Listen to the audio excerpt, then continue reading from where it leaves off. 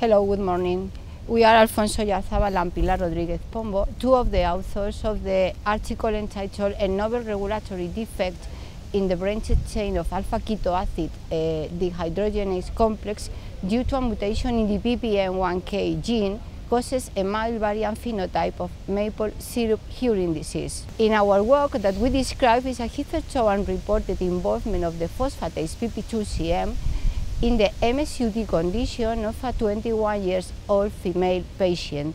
Now we are located in the Universidad Autónoma de Madrid, close to the Centro de Diagnóstico de Enfermedades Moleculares, where part of this research was done. But the story started in 1990, when a newborn female was detected in the neonatal screening as having increased amounts of branched chain amino acids in her blood. Continuing over years with the clinical and biochemical follow-up of this patient. In the next 4 minutes we will try to show you a small piece of this research where constant work of clinicians and biochemistries made possible the identification of this novel unreported regulatory defect, corroborating that also for unknown diseases as MSUD something new can appear. MSUD is an inborn error caused by the deficient activity of the BCKDH complex. The blockage of this complex leads to an accumulation of branched chain amino acids and the respective keto acids in cells and body fluids. This is manifested as different clinical phenotypes, ranging from the most severe form, seen in 70% of patients with MSUD, to mild forms that present during early development.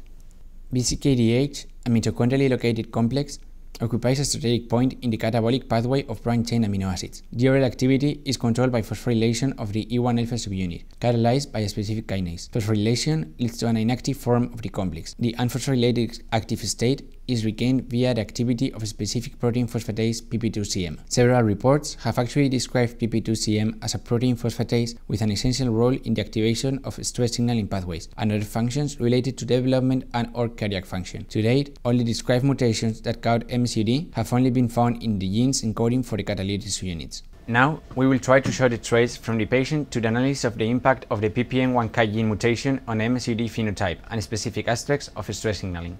We present a patient selected as mild variant form of MSUD based on indirect biochemical and clinical variables, such as BCKDH activity, metabolite levels at diagnostic, protein tolerance, and clinical outcomes, and for which no nucleotide changes were found in any of the MSUD-related known genes. We used a copy number map obtained from the patient's SNP array dataset to investigate possible genomic rearrangements. SNP array analysis revealed a complete copy-neutral loss of heterozygosity for chromosome 4. We sought for genes mapping at this chromosome and potentially related to BCAA metabolism. PP2CM, encoded by PPM1K gene, maps to chromosome 4 at position 4q22.1 and was selected as a good candidate. We sequenced the complete coding region of PPM1K and identified an homozygous nucleotide change, C417-418 del-TA. Parents' DNA sequencing together with the SNP array results suggested paternal UPD for chromosome 4. Next question to be answered was if this defective PP2CM protein was responsible of the loss of functionality of the BCKDH complex in the patient.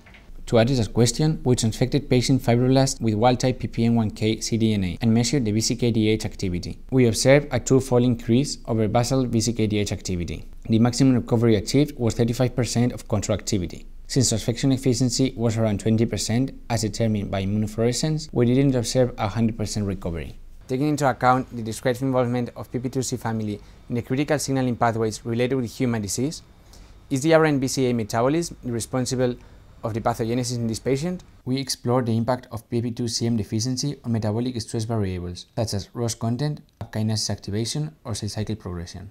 Our data confirms defective PP2CM to be associated with a significantly increased ROS concentration and the selective induction of the stress-activated MAP kinases P38 and JNK, supporting the idea of its importance in cell survival.